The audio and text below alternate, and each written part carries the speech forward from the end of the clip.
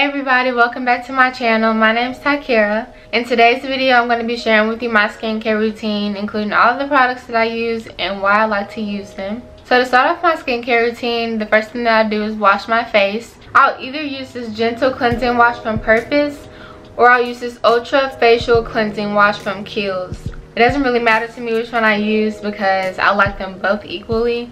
The thing that I like about this Purpose cleansing wash is that it has no oils or soap, so it removes the dirt and oil from your face without actually stripping it because it doesn't have any soap in it. This Kiehl's one, it does have some oils in it, so it just kind of depends on what I'm feeling. I'll use either one. It doesn't really matter to me. After I wash my face, I'll put on a mask. I have two different masks that I like to use. Both of them do different things. The first one is the turmeric and cranberry mask from Kiehl's. So turmeric contains curcumin, which is a bioactive antioxidant which helps reduce inflammation. So that's really great for your skin. I don't use this every single day, but what I do try to use every day is this mask, which is the calendula and aloe soothing hydration mask.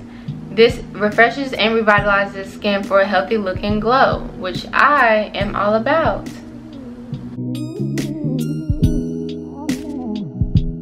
So this mask is something that I would use almost every night because I love the way that it feels on my skin. It feels like I'm like taking like a pure aloe vera leaf and just like rubbing it all over my skin.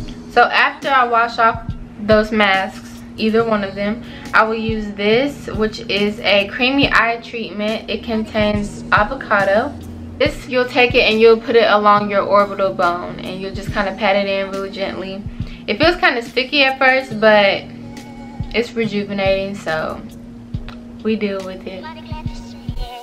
So to top it all off, the last part of my skincare routine is to moisturize, and with that I use this Ultra Facial Cream by Kiehl's.